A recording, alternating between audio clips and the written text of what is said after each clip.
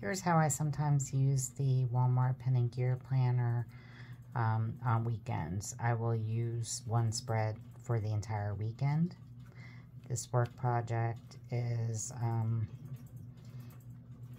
something I did not get a chance to start today, but I will have to do that first thing tomorrow morning. The PowerPoint revisions, this is a PowerPoint that I wrote a few years ago and I'm revising it.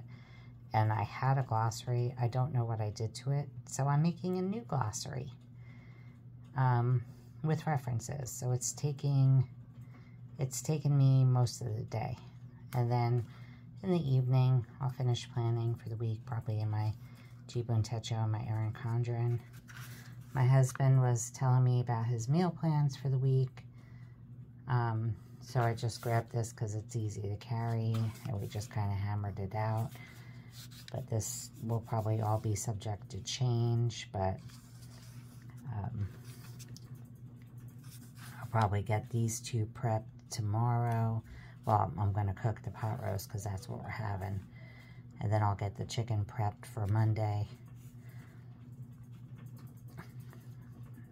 And then probably on Monday I'll boil the eggs for Tuesday. And then this is what we've got planned the rest of the week.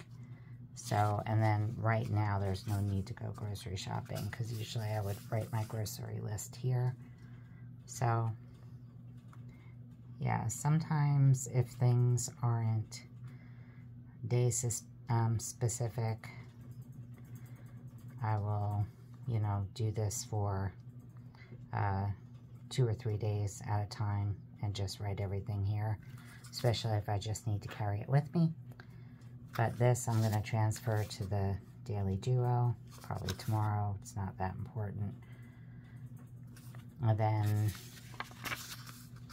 for Monday, I'll just start a page for Monday with any pertinent notes. So this is the Pen and Gear Undated Daily Planner in my passport size traveler's notebook. I noticed a lot of people have the same idea. Some people put multiple notebooks in there, but I have these. So, and I don't put them in the strings, I just put them in there.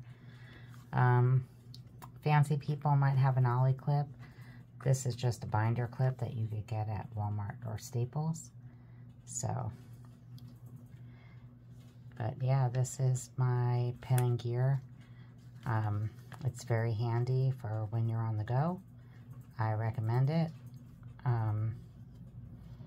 Especially if like planning isn't really your thing. This is very simple to use. So that is the little update on the Pen and Gear. I mean, a lot of people use them. And then these last me more than a month, so I don't put the month, I just put the dates that I use it. This is my 3rd book, I believe. So that's it.